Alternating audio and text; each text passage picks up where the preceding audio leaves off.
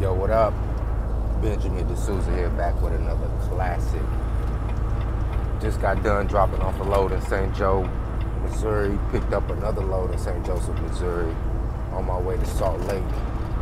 I'm in Grand Island, Nebraska right now. I gotta go through these Badlands, Wyoming.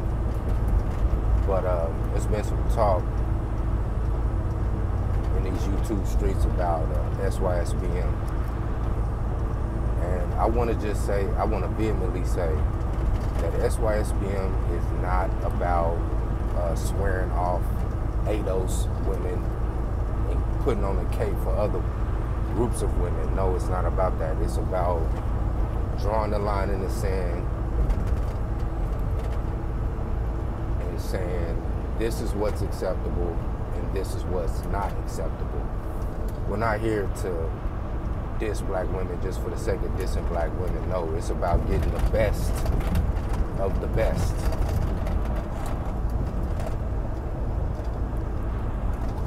Now, if there's a sizable portion of black women who can't meet that standard, then hey, it is what it is, you know?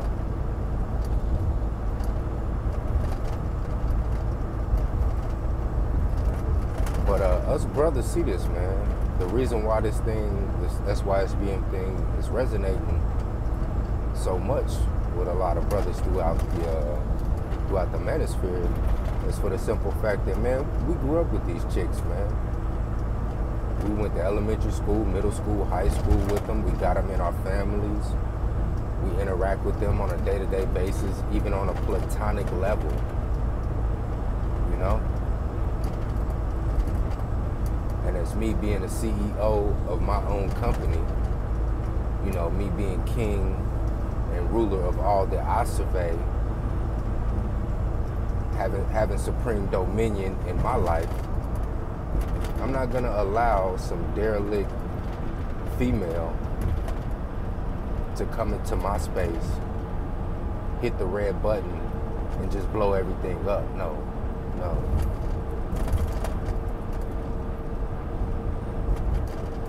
And from my observation, black women have a higher propensity to hit that red button over any and every other group of women that I've come in contact with. It's something that has been something that's been culturally ingrained in black women, in Blackistan. Shout out to Game Changer 00100 with the scrolls. Scroll, please.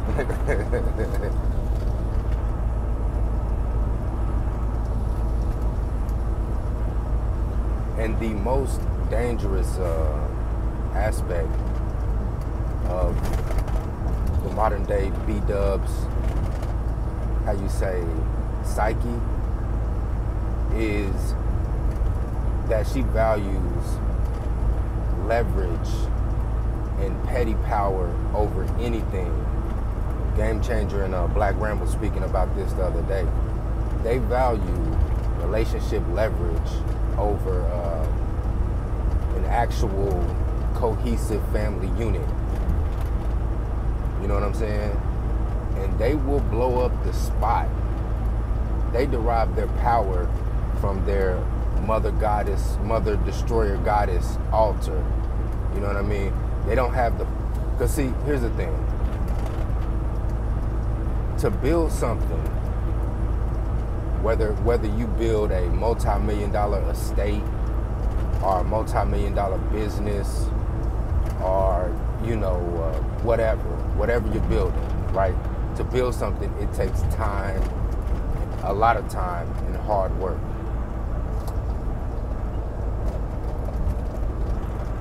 So to exercise power in building is gonna take a long period of time. But to destroy something, you know, you can destroy something in the course of a day.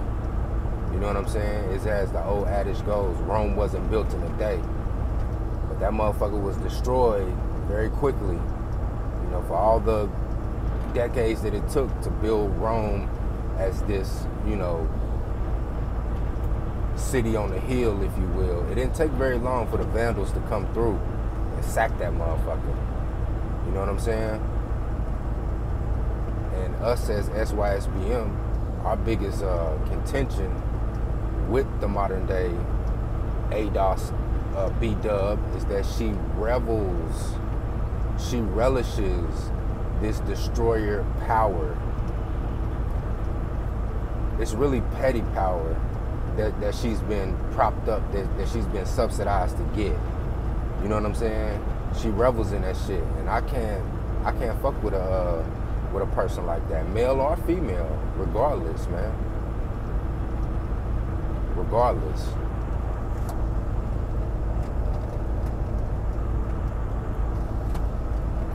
You know, not getting your way in a relationship and not feeling as if you can exercise a modicum of leverage over somebody, so you figure that you just gonna hit the red button and blow the shit up. And, you know, fuck the fallout, because I'm not gonna take responsibility for the fallout, so who cares? I'm just gonna blow up the spot. That right there is a severe sign of a two-dimensional thinker. Like I told you, brothers, man, do not deal with base level, surface level, two-dimensional thinkers. If you do, if you have to, feed them jokers with a long handle spoon. Keep them at arm's length. Do not bring them into your inner sanctum, because they will defile your inner sanctum, you know? Because look at it like this, man. Look at it like this. When you want to take a look at the child support system, right? These chicks, a lot of the times, are putting the men on child support as a mechanism to twist that man's arm to get him to knuckle under and comply with her demands and her wishes within the relationship, you know? A funky ass, measly ass $300 to $500 a month from that man isn't going to replace that man. It's not, you know. And then going to the extent of trying to really squeeze that man for every ounce of resource that you can to financially cripple him and get him in so much back child support that he gets his license taken from him and that he goes to jail. You're using that as a stick to punish that man. It's really not beneficial for the woman or the child. It's really not.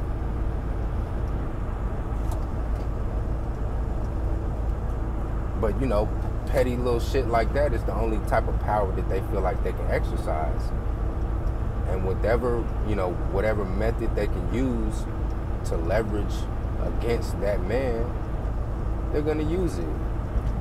Family structure, family cohesiveness, a nurturing, safe, warm environment for the child to be reared in, be damned. All that matters is she's throwing a temper tantrum and she wants what she wants.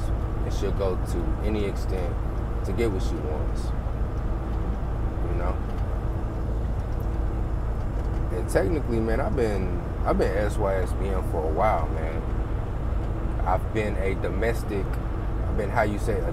sympathizer for a while, you know, because I've dealt with domestics on a serious level, or I tried to take them seriously, you know? Even to my detriment in certain aspects.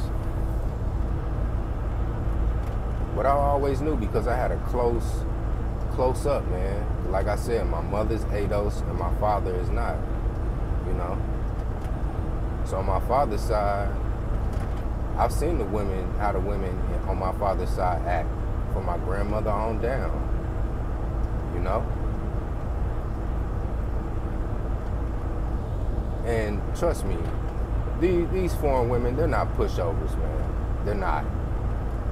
Brothers aren't SYSBM and passport gang because they want a doormat to walk on. That's not the case.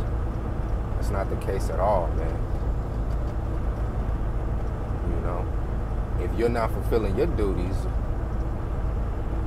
Because here's the thing, women from other groups have a different orientation on what the man's role is and what the woman's role is, as opposed to how it's defined in Blackistan.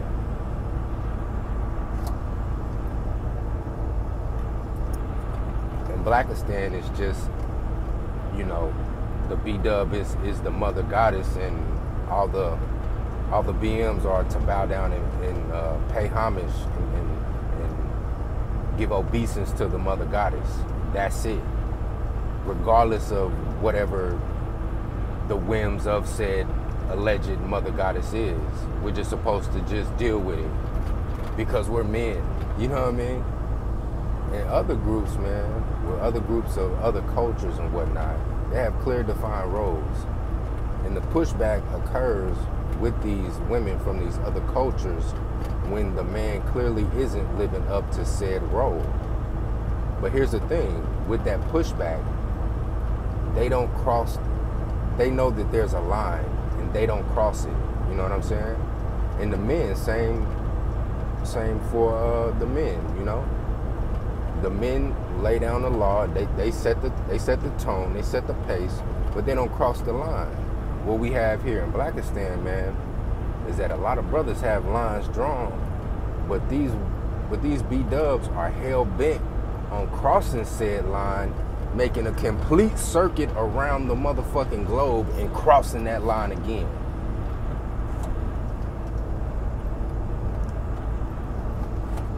And then when you call them out on it, their reply is, well, you're the men, you're supposed to be leading. Okay. All right.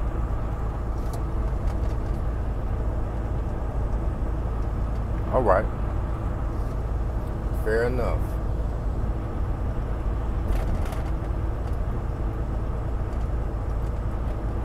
Now, see, not advocating this, but if brothers was to get on some King Henry VIII type of shit,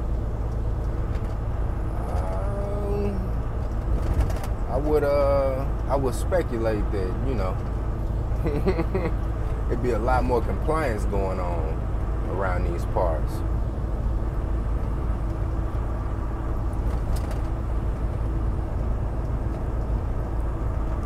But yeah, man, SYSBM is for the childrens, man. Straight up. You know, you're not gonna get me to work my fingers to the bone, put in all this sweat equity, you know, going out here collecting the heads of kings and slaying and dragging and shit, and bring it back to an ungrateful harpy bitch. That's not gonna happen, man. That is not going to happen. Straight up.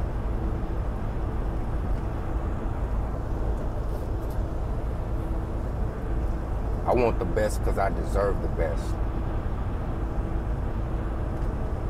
And if I can't get it here, god damn it, I go somewhere else. I'll take my business elsewhere.